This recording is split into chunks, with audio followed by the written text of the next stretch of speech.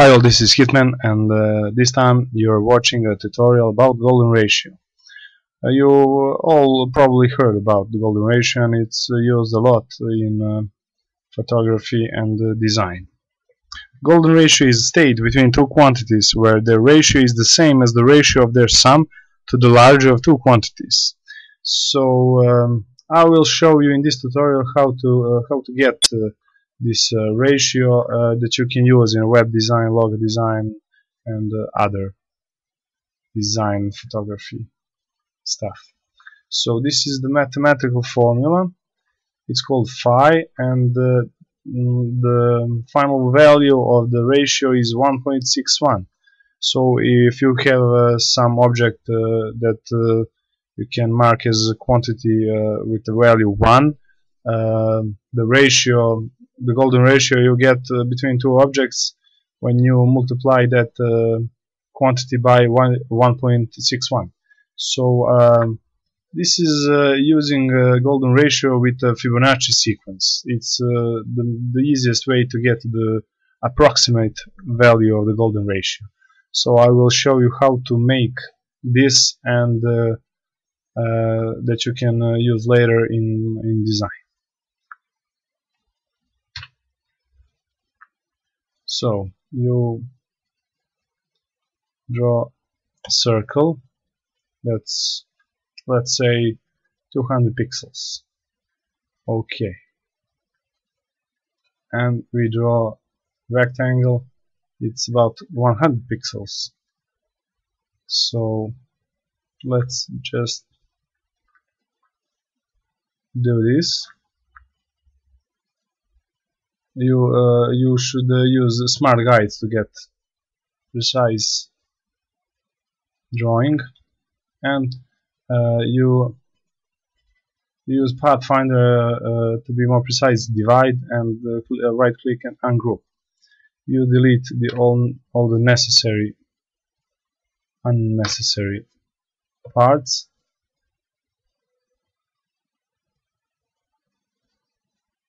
This is tricky stuff, so maybe I will have some problems too. Okay. We got the part of the spiral of the Fibonacci sequence, or the golden ratio. We said that in Fibonacci sequence, the quantity of the next value equals the sum of the previous two values. So in the Fibonacci sequence, the values are 1, 1, 2, 3, 5, 8, 13, 21, 34, 55, 89, etc. So if this has value of 100 pixels in width and height, the next value is still 100 pixels, or let's just say 1. Why? Because the sum of the 1 and the previous number 0 is 1, so the next number in the sequence is still 1. So you do aligning with the smart guides. Next, you hold the Alt key on the keyboard and you copy like that. You hold the Shift to rotate it to 45 or 90 degrees precise, and this time the sum of the previous two is 1 plus 1 is 2, so we transform it and we make it 200 by 200 pixels. We get the next value. We aligned it, so we get the next value. The next value is the sum of the previous two, so 1 plus 2 is 3, and so on. You just make that sum.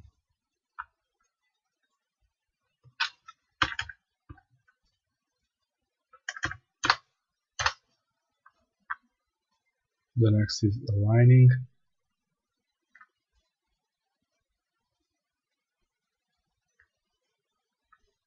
Since this is the part that has value 300, and the previous part has the value of 200. The next part will be 500 by 500 pixels.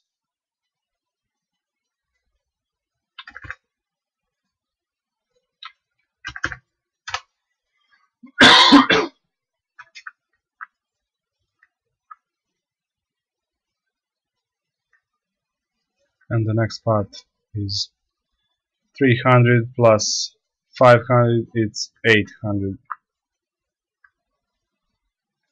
pixels, and that is Fibonacci sequence.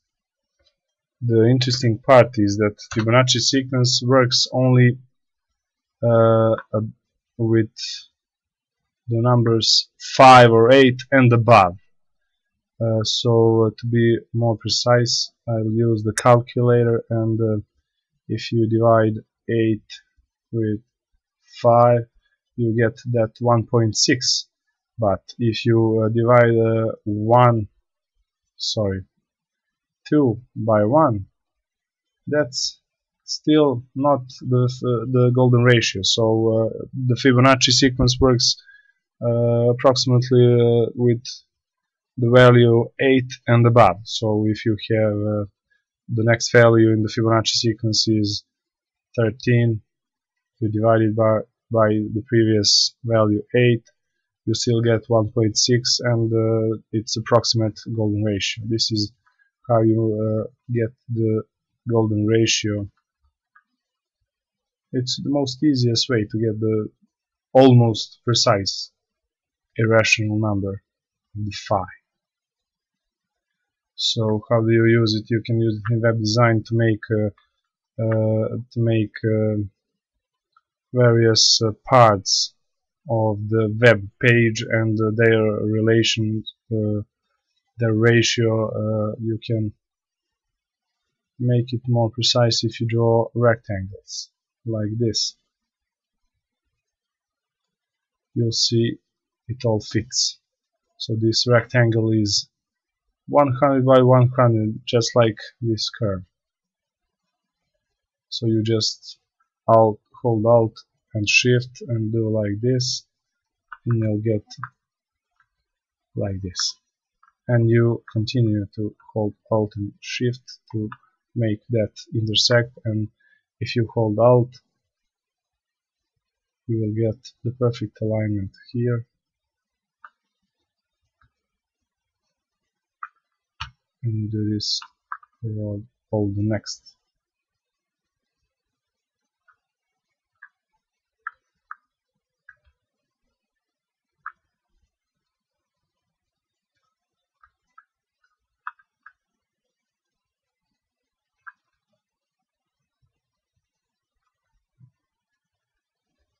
And you get,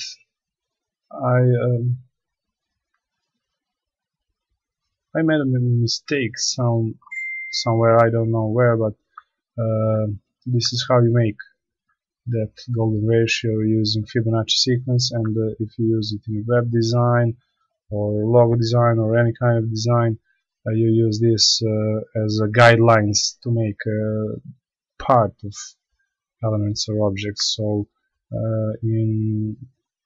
if you see, you can for example do a profile picture here, and the part where you in, let's say, gaming profile, you write here about maybe name, username, and here you can use some values and levels, etc. And here are it's just like outline of the parts of the design, and it's very useful to know how to get this very easily.